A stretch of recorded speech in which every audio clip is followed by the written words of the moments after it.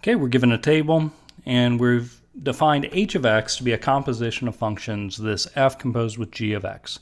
So our goal here is to use the table and find the derivative h prime of 2. So first, let's go ahead and write this out. We want to use the chain rule to accomplish this goal. So the first thing I'm going to do is, remember, with the chain rule, you take the derivative of the outer function, you leave the inner function alone. I'm going to go ahead and fill in a 2 there because we're evaluating this at 2. And then we multiply this by the derivative of the inner function. So the inner function is g prime,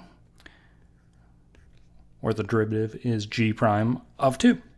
All right, from here, let's go ahead and we want to work from the inside out in general. So to do so, we're going to leave the f prime alone on the outside. And let's evaluate g of 2. So that's a 2 being plugged into g. So that's going to work out to be a 4 gets filled in there. Now g prime of 2, we can go ahead and evaluate that as well. Again, we're plugging in a 2, evaluating that into g prime, which works out to be 3. All that remains here is we want to figure out what is f prime of 4.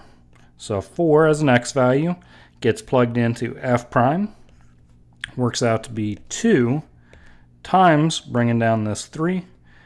Overall, 2 times 3 is going to make 6. That is our derivative of h evaluated at 2. Hope this helps out. Just take your time, work from the inside out whenever possible. Good luck.